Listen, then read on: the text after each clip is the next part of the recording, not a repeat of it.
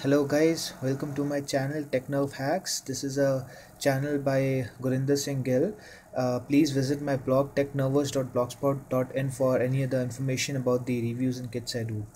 So today we have a small demonstration using one of these Cypress PSoC4 to 00 prototyping kits. So these are $4 kits. I have explained about the basics of the kit and like where to procure them in my blog. So please visit technervers.blogspot.in for further information.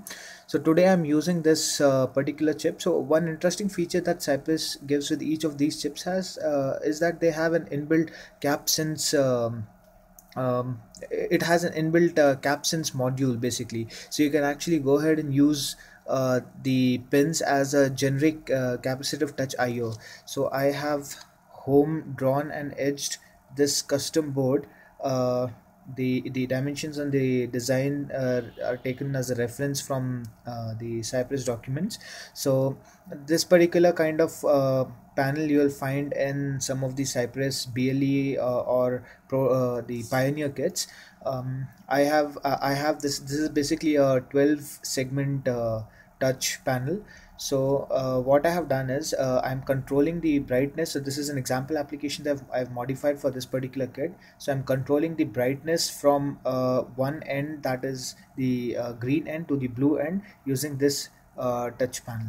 So without further ado, let's get started. So I'll plug the power and you see instantly that your blue light is almost off here. Yeah, you have an LED on this board and the green light is there. So I'll go ahead and start, and as you see, the LED has gone blue.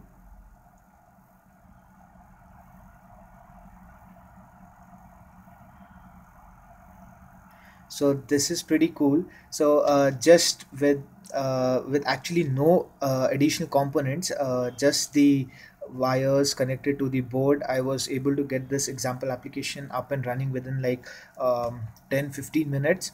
So visit my GitHub page. My GitHub ID is gsgill112.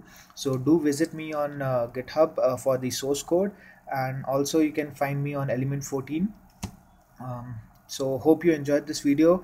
If you did, please subscribe to my channel.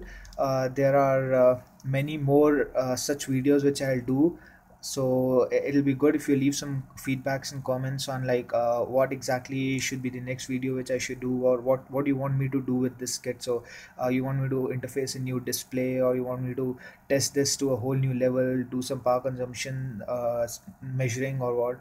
So just give me an kind of idea about that and I'll go ahead and make sure that I do that. Thanks for watching.